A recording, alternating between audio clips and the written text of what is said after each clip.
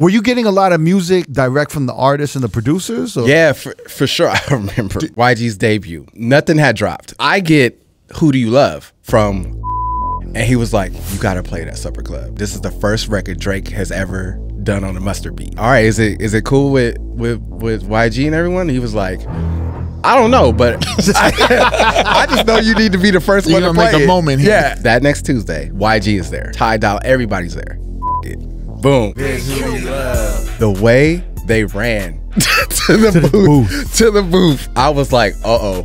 What? How the f you get this record? Da, da, da. They were banging on me hard. I thought I was gonna die that night. What saved me is they saw the reaction. YG came up there and I was like, look. And he looks at his manager, Pusha Ride. He's like, just let it play. And Mustard's like, yeah, just let that play. Mustard probably put this in play. I don't know.